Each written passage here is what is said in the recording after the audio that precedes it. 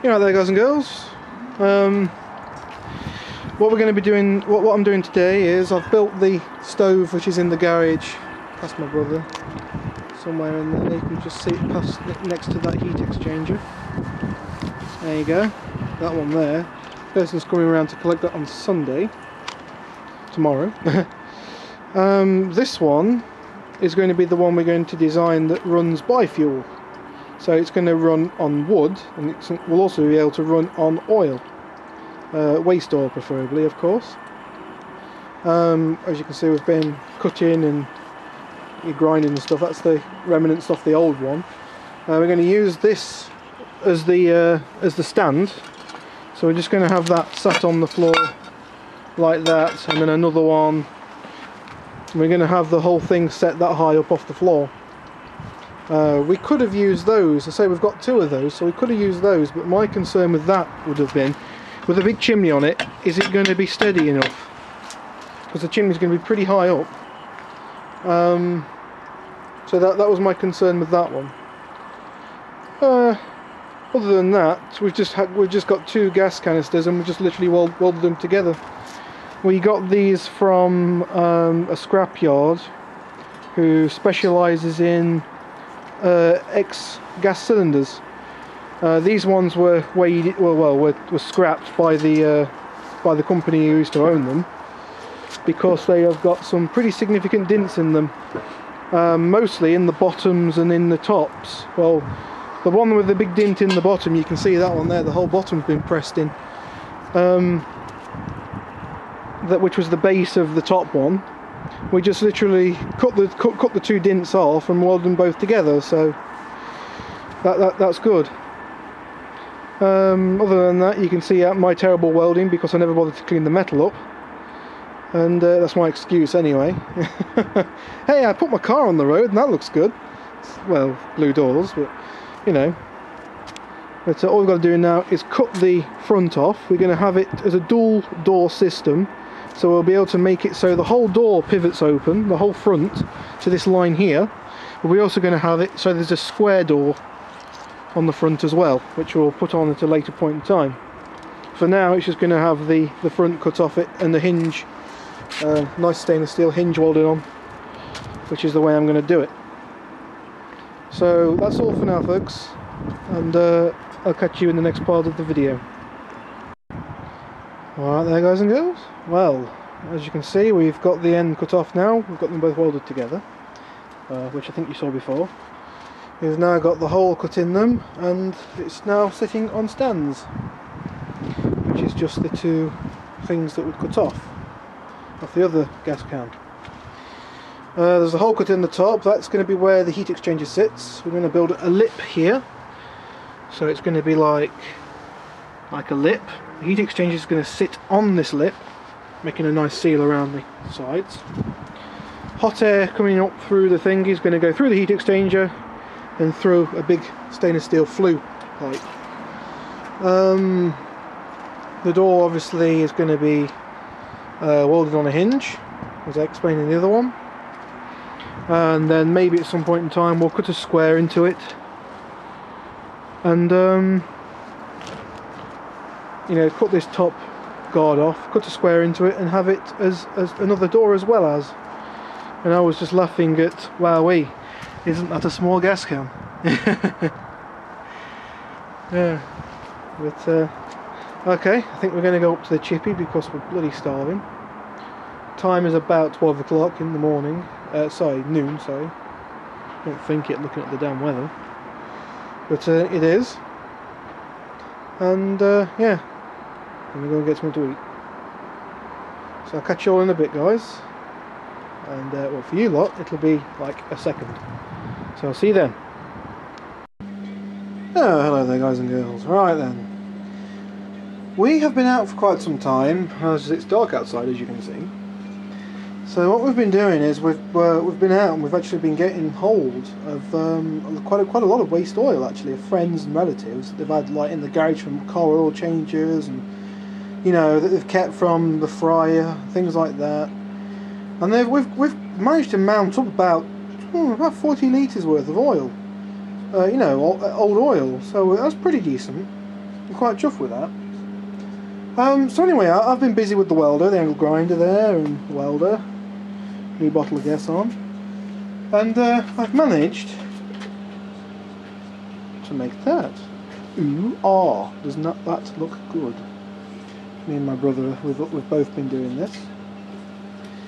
So as you can see, it's pretty good. We tried to give it a test fire down the garden. We took it down the garden, took some newspaper in there. We had the hose pipe running through the heating element. Let's turn the fan off. No, that's a light switch. No, that's the drill battery. There we go. So yeah, obviously we've still got gaps around the end here. We're going to make a plate for that and a little L bracket, so it's going to sit nicely and neat against that there. Just turn the welder off for me. Oh right, turn the gas off for me.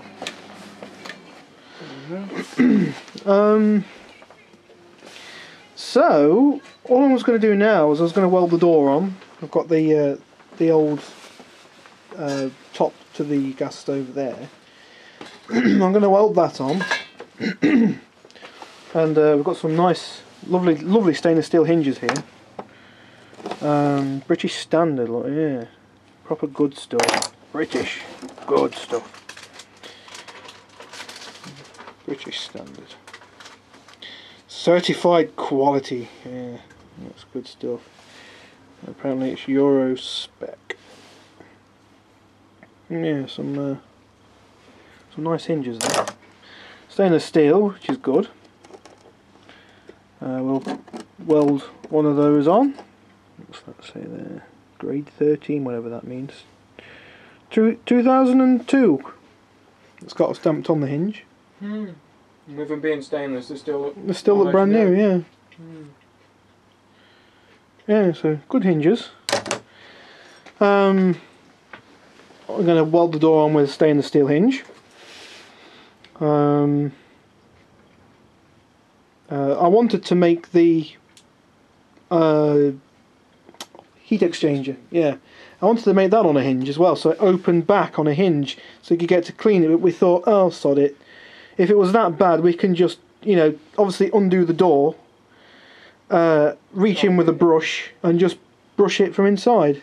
Easy as that. Or we could just jet wash down through the top, yeah, that's it. We're going to make the chimney removable. Yeah, we're going to make the flue removable, because that's going to go on a square. It's going to look like a... and come up like this, yeah, and then onto the flue. Onto the flue. And that's going to be removable on buckle type clasp things, maybe. We'll see, whatever we can find available at the time. For the moment, we'll just have it so it's sitting on and just held in place with, I don't know, rope or something, or wire rope or something, whatever we can find, just so it don't fall over. But I personally think that's pretty good. It looks good, anyway. Now, if we can get, say, for wood burning, it's ideal. It's good. It could be good. We're going to have it so that it's forced air. So we'll have a little blower fan. That one down here. Let me just show you that, guys and girls. 12 volt. 12 volts. It came from off a... what car was it? You remember? Triumph, wasn't it? Triumph, really old. Acclaim, was it? I think it was Triumph Acclaim. I think it was. Anyway. It was really old Triumph. Sadly, it's got plastic fans in it. Fins. So you can't use it for an extractor. But Works really well as a blower. Personally, I think it'll work fine as a blower. Yeah, it's got a troll feature in it where it opens and closes. There, yeah. It's a pain in the backside that we need to bypass in some way. We're going to run it on a big variable resistor we've got. Yeah, we've got a really nice big variable resistor in the shed, so we're going to run it on that. And that thing, we could just, I don't know, we could just tighten the rivet up or something, or tack it open, yeah, just so if we ever wanted to turn it off, we could do. Yeah, but yeah, it'll be alright. It's got nice cabling on it, just on thingy leads, so it's nice and free, easily moddable. Motor doesn't look very good, but believe me, it works still. It was from out of a car where the bonnet was wide open. It's even got, it's got numbers and names on it. Look, made in United Kingdom. Look, yes, I'll put Yeah, vehicle heat. What's that? Division, is it?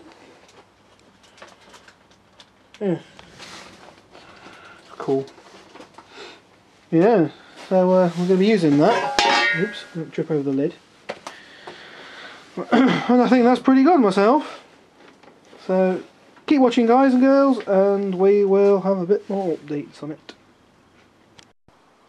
Okay, guys and girls, as you can see, we have had it running, and we are quite pleased, aren't we, with the results it gives. Yep. Now, as you can see by the mess, we just had it running on paper, which has done a pretty good job of blocking the bloody flue, which we thought it would do.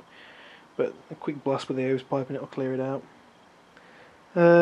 We give it a bit of a clean out, but not much of one. Yeah, smoky.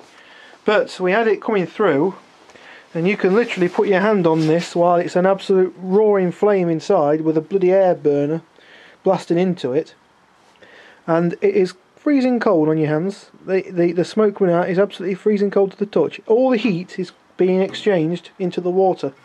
Can't believe how efficiently it's running. The efficiency works so well. There's no leaks now in the yeah, there's no heat leaks, exchanger although my part. welding was bad. I didn't bother like cleaning it up like I said in my previous video. It's all just painted, welded straight onto the paint, so to speak. I couldn't be bothered to clean it up. It's made for use, not cosmetic. Yeah, it's made to be used, not for what it looks like. I think, yeah, the idea is now that we'll have this as a big combustion chamber, and we're going to try and get a an oil burn, a blast burner, whatever you call them, blasting in through the door and into the burner. We could do a drip burner if we wanted to, but I don't think that'll work very well. Because we need positive pressure coming in. Yeah, blasting in to force it up through the heat exchange. Because the smoke does get really lazy and just wants to come out the front if it's not got pressure behind it. So what we'll do is we'll have it so the door is closed. We'll have a hole cut in the door somewhere, a pipe sticking in with the oil burner sticking out the front of it, and then to the back we'll just have the heat exchange, and that should be that should do it. Just got to hope it's not going to be too much for the heat exchange, but I don't think it will. Not if we make it small. If we make it big, I think as long as we keep a good amount of water flowing through that's it. Yeah, we should be fine. Yeah. Keep it self-cool. That's it. Yeah, we'll I think it's going to be quite a good little efficient system we've got. I think it'll work quite well. Now, guys and girls, we're going to call it a night tonight, so stay tuned for part 2 of this video. Peace out.